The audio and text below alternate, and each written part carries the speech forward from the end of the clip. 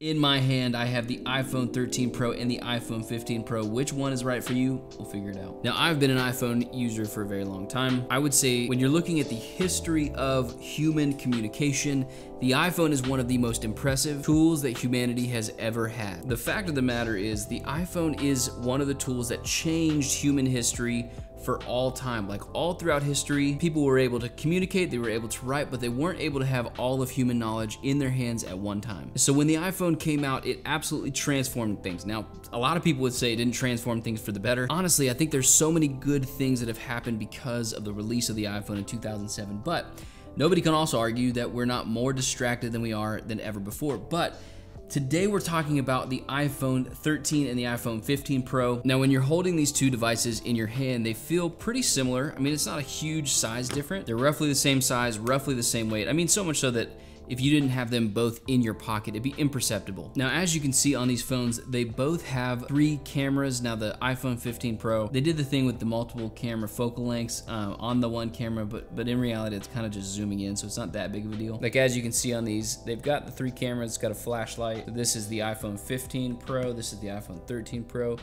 Very, very similar. Obviously, this one's a bit more used. But the cameras on the 15 Pro did get kind of a cool upgrade this year. It comes with Apple Log, so if you're doing filmmaking and you want to film something with a lot of dynamic range, you should film in the Apple Log mode. And all that means is that it's compressing the image. So your highlights have a ton of information and your shadows have a ton of information. It's the best if you're shooting outdoors, but it is a huge file. And so if you're gonna shoot in that, that's only if you're making like a feature length kind of thing, or like you're really, really into cinematography. For most people, the video cameras on these things are going to be fairly similar. Now, I say fairly similar. I know some people push these phones to the max, but I just, you know, for the normal person, the person who's taking photos of their kids and all that, that's not going to be an issue for you between these two phones. Yes, I would say for photography, the 15 Pro is a better phone. However, if I'm looking back on all of my family photos, I don't know which ones I've taken with the 15 Pro, the 14 Pro, you know, the 13 Pro.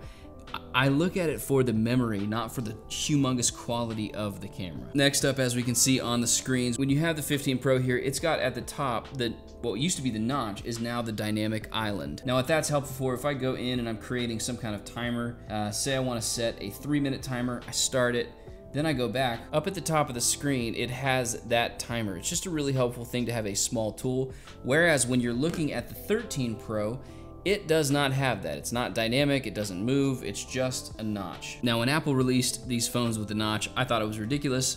Not as ridiculous as when they put it on the Mac, but it just doesn't look good.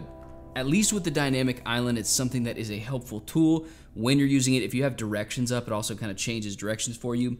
It's a really great thing if you're gonna have a camera that can't, you know, see through the display. Maybe that's coming for Apple, I don't know.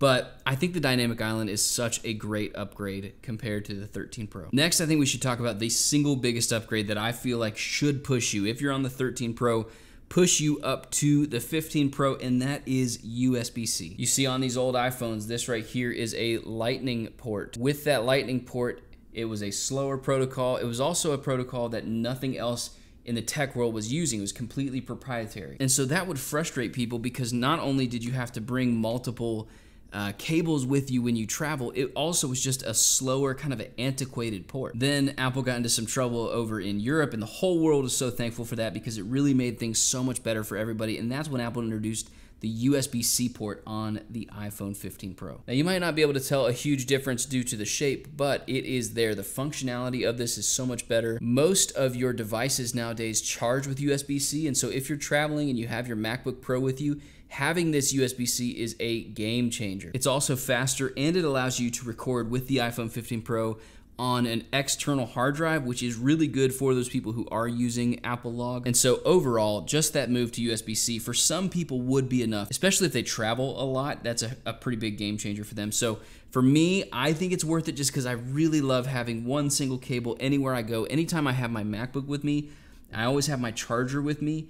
That means I can charge my iPhone at any time I want. As you can see with these phones, they both have the MagSafe charger on the back, which works great for me. I thought more people would be prone to using MagSafe, but apparently I was wrong. Apparently most people in the world, they love charging their phone by plugging it in. To me, I find that so annoying. I bought a Belkin charger that's by my nightstand. I just kind of pop it on there. And because it's magnetic, I don't really need to find the place for it. I just kind of like reach around and it ends up happening. And so I don't understand people who need to plug their phone in, but it is great that it has fast charging when you plug it in. However, for me, I love that they both have wireless charging. That also opens you up to a lot of other MagSafe accessories like the wallet and all that. Yes, the magnets aren't super strong, so you do kind of need to be cautious about what you put in and on the back of your phone, but it's still a handy tool. Now, another difference is right here. You have the old switch on the iPhone 13 Pro, and then on the new iPhone 15 Pro, you have a button. This action button is okay. If you hold it down, it does the action that you're looking for. I have it on silence, my phone. I'll be honest with you, I have not touched it one single time since I got the iPhone 15 Pro. Like literally doing this video, that is the first time in the entire time I've had this phone that I've even touched the action button. I just don't ever use it. I am used to, you know, if I want to do it for the camera or for the flashlight, I use both of those things all the time, and it's been on the front of my phone for so long, and that's just, I'm a creature of habit, and so I'm always going to choose the front of my phone over the side of my phone. And so if you're somebody who's trying to upgrade to the new phone because of this feature, I just don't think it's worth it. I've heard a lot of people saying that they haven't used it either all that much, and so I just don't think that that right there is going to be something that's worth upgrading and moving forward, spending all that money if you don't need to. Real quick before we move on, I have a wallpaper pack called Waves that I'm selling on my digital store. It's got a few different colors, different variations of what looks like waves, and so if you like this background, go ahead, check it out. Buy it. It's only $5 for a few of them, and that just really helps the channel out. The next thing we need to talk about is the battery life. When I'm using these two devices all the time, the 13 Pro, it does not last very long anymore. I end up having to charge it at about 1 o'clock. Like if I wake up and I use my phone in the morning, I have to charge it at about 1 o'clock. When I go to bed with the 15 Pro, I'm going to bed with about 30% of a charge left. Now, obviously, when you use a phone a lot, the battery degrades over time, the more cycles it goes through. And so, yes, this battery just clearly it's going to last less time. But also, everything you use it for, every app, all that, they are now more demanding today than they were when the iPhone 13 came out. And so if you're going to pick up a 13 and save that money, you might want to pick up an external charger with this as well, because it's just bound to happen that you're going to be somewhere and you need to get it. They have a lot of those cool like MagSafe ones that just kind of a little backpack for your phone. So I'd recommend getting one of those. But if battery life is like one of your main concerns, then definitely go with the 15 Pro. The 15 Pro Max has an even bigger battery, which I just don't like that large of a phone. Actually, tell me in the comments below, do you guys like a larger phone, or do you wish they kept around the iPhone 13 mini? I wish they did so bad. So let me know, do you like large phones or do you like small phones? Now, obviously with these two phones, there's going to be a pretty big price difference. If price is your only determining factor, then I definitely think you should go for the 13 Pro. Right now, the 13 Pro is selling anywhere from $650 to $750. That's a solid price for a device that is going to keep up with your everyday life. I went from the 13 Pro and I never really felt like it was slowing me down. So I think if price is your main thing, then go with the 13 Pro. However, if you can afford it, the iPhone 15 Pro, it is just overall, it's a better experience with the dynamic island, with the display and the better cameras and Apple Log and everything, USB-C specifically. It is for sure the better phone, but it's $999 when you start. Now, these phones, they will last you a few years, and so maybe that extra few $100s is worth it for you in the long run. So who do I actually recommend upgrade their phone from the 13 Pro to the 15 Pro? Really, it's just people who are doing a lot of photography, a lot of videography, and they're heavy users, and so they're using their phone all day, and they need that extra battery life. For the rest of people, I don't think you need to upgrade from the 13 Pro. Honestly, I think you'd be totally fine. Maybe you have an older iPhone than that. Get the 13 Pro. It's gonna last another couple years. It's a solid device. The battery isn't fantastic, but you are buying this because it's a great budget option. I'm sure on the refurbished store you can find it for way cheaper than the $650. But honestly, if you're somebody with the 13 Pro, 13 Pro Max, I don't know that I would upgrade right away to the 15 Pro or the 15 Pro Max.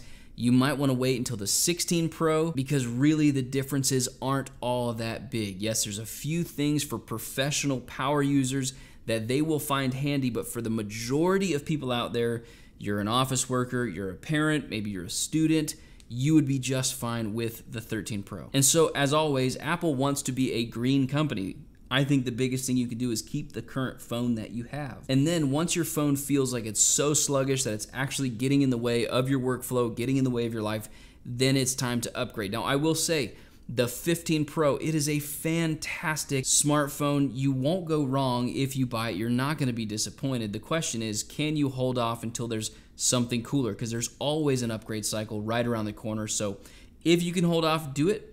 Maybe your phone is older than the 13. Maybe if you have a 12 or an 11, which my dad, just had, I think you should probably upgrade now. But if you're on the 13, maybe stick around for a little while, see what's coming out next. Hopefully Apple comes out with a foldable phone. That'd be amazing. Go ahead and like this video if you found it helpful. And if you like this video, you will probably love this video of the iPhone 15 Pro, where I did a really, really high, cool cinematic video on the iPhone 15 Pro. So go ahead, check that out right here. I'll see you all in the next one.